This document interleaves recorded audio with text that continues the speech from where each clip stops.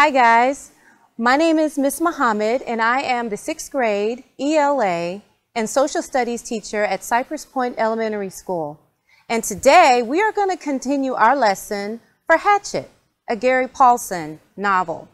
So today we'll talk about, you have spent time reading the first 4 chapters and learning how Brian responds to the crash, and you wrote claims that are supported by text evidence.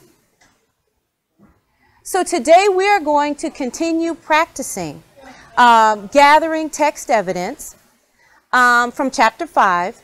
We're going to discuss specific words in the chapter that helps us to understand what Brian is learning about survival, and we're going to write a reflection on how Brian is changing in our reading journal handout. So you are going to need a copy of Hatchet. Now I have 2 books. I have the actual novel, for which, you know, we put our sticky notes on the inside, and I also have the printout copy. Now if you have the printout, it is just as good. This way you can actually write on the copy, and I'm sure your teacher isn't going to mind you writing on it, underlining, maybe even highlighting. But if you have the book, then it's a pretty good idea that you go ahead and stick your sticky notes on the inside, okay? So you're going to need 10 sticky notes, maybe more, and you're going to need your reading journal handout sheet, okay? So we are going to read, or I'm going to read along, and you're going to read along with me, an excerpt from chapter 5. Now, when we're finished reading and we finish our lesson for today, you're going to go ahead and finish reading the entire chapter. As we go on in the next couple of lessons, we're going to be doing a lot of referencing back and forth to in chapter 5, so you want to make sure you've read it, okay? So while we're reading, I want you to think about this question. What is Brian learning about survival? There's a lot he's going to learn throughout this text. Okay? So as you read, we will annotate. We'll make annotations on our sticky notes, and we will, as we notice in the text, what are some of the things that are helping him in, you know, while he's trying to figure out how he's going to get out of this situation. Okay? So this is chapter 5. This is the first excerpt. It's from the first part of the chapter, so I'm going to read some of that to you. So just follow along. His eyes snapped open, hammered open. There were these things about himself that he knew instantly. He was unbelievably, viciously thirsty. His mouth was dry and tasted foul and sticky. His lips were cracked and felt as if they were bleeding. And if he didn't get something to drink, he felt as though he was going to die, wither up and die. Lots of water, all the water he could find. He knew the thirst and felt the burn on his face. It was mid-afternoon, and the sun had come over him and cooked him while he slept, and his face was on fire. Would blister, would peel, which did not help the thirst, made it much worse. He stood using the tree to pull himself up because there was still some pain and stiffness. He looked down at the lake. It was water. Oh, this is just great. He knew if I just could get some water, but he didn't know if he could drink lake water. Nobody had ever told him if he could or could not drink lake. There was also the thought of the pilot. Oh, that poor guy, down in the blue with the plane strapped in the body. Oh, awful, he thought. But the lake was blue and wet looking, and his mouth and throat raged with the thirst, and he did not know where there might be another form of water that he could drink. Okay, so we're going to stop right there, take a little pause, And let's think about what we've learned so far in that small paragraph. That's quite a bit, actually. And if you have your Post-it notes, this is a good time to start jotting down maybe one or two things that we learned. We'll work on one first, okay? So the first one, Brian's actions. Brian's actions, okay? So, Brian, he stood. Now, there's something about the text that helps us to know that this was his action. What are those words in the text that we know that show action? Verbs. Actually, that's right. Verbs show action. So it says, he stood using the tree to pull himself up because there was still some pain and much stiffness. And he looked down at the lake. Okay, so that's the first one. Okay, let's look back at the text and look at the next one. It says, I'm going to check my notes. Okay, so it says,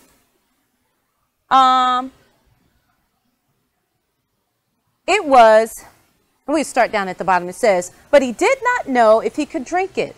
Nobody had ever told him if he could or could not drink lakes.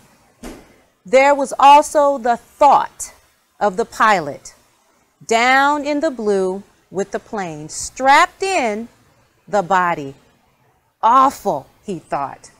Now that is explicit. You know, when we say something is explicit, it tells you right away exactly what it is. So if we look at this one and we said, okay, so we need to annotate. Remember at the beginning we were annotating his thoughts, his actions, and his words. So if we look at this one, those are his thoughts. But he did not know if he could drink it. Nobody had ever told him if he could or could not drink lakes. There was also the thought of the pilot. The word thought there, he's thinking, down in the blue with the plane. Strapped in, poor guy. Awful, he thought. Okay? So let's take a look at what we've done so far. We've got actions. We've got thoughts. We've got one more. Words. Now, throughout the text, Brian does talk. Now, of course, we know he's all alone, so he's basically talking to himself. So I wanted to read to you in the text the section where he actually utters words. And it comes to somewhat of a shock to him because he doesn't really realize, that he's by himself. He knows that he's alone. But when he hears the sounds coming from himself, it shocks him a little bit. Okay? And this is still in chapter 5. And he said, so he almost jumped with the word, spoken aloud. It seemed so out of place, the sound. He tried it again. So here I am. He's realizing that he is actually alone and the words are coming out. So that would be a great place to put an annotation in your sticky notes. There's one more that I thought was really interesting because it deals with him being able to deal with some of the issues that he's having at this time. He's got to have water. And of course, there are other things that he has to have. He has to have what else? We usually have to have something over ourselves when we're out in the wilderness. He's got to have shelter. So he's thinking about water. He's probably going to start thinking about shelter. And then, probably the most important, he's going to think about food. And he says also in chapter 5, you're going to read, it says, Brian looked around again. I wish you were here, Perpich. He's talking about his teacher. I'm hungry, and I'd trade everything I have for a hamburger. Do you eat hamburgers? I'm hungry, he said. He said it loud. In a normal tone at first, then louder, until he was almost yelling it. He says, I'm hungry. I'm hungry. I'm hungry. And you know, when you're looking at text like that, it usually ends with an exclamation point. So we know that he is definitely speaking loud in the text. Okay? All right, very good. So now we're going to switch a little bit because, you know, at the beginning of this chapter or this lesson, we talked about the characterization, and we're also going to do some word study. So let's look at some excerpts from the text and look at how Gary Paulson, the author, uses words to convey how Brian is faring or how he's dealing with his situation. Okay? Okay, so now in the text it talks about, or the author talks about, Brian reflecting on the lesson that his teacher, Mr. Perpich, used to teach. So he says in the text, quote, Brian had once had a teacher, an English teacher, a guy named Perpich, who was always talking about being positive, thinking positive, staying on top of things. That's how Perpich put it. Well, that's a tongue twister. Perpich put it. Stay positive, stay on top of things. Brian thought of him now, wondering how to stay positive and stay on top of this. All Perpich would say is that I have to get motivated. He was always telling us kids to get motivated. Brian changed positions, so he was sitting on his knees. He reached into his pocket and took out everything he had and laid it on the grass in front of him. Now, I was thinking, if I was Brian, I would have to, there'd be a lot of things I wish I had. But in the text, it talks about Brian having some specific things. So I thought it'd be a good idea to pull those out so we can actually look and see what he had. We'll keep going. So he said, let me back up. He reached into his pocket and took out everything he had and laid it on the grass in front of him. It was pitiful enough.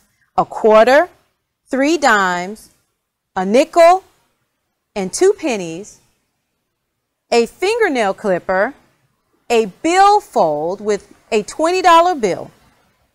In case you get, and quote, this came from his mom, in case you get stranded at the airport in some small town and have to buy food, his mother had said, and some odd pieces of paper.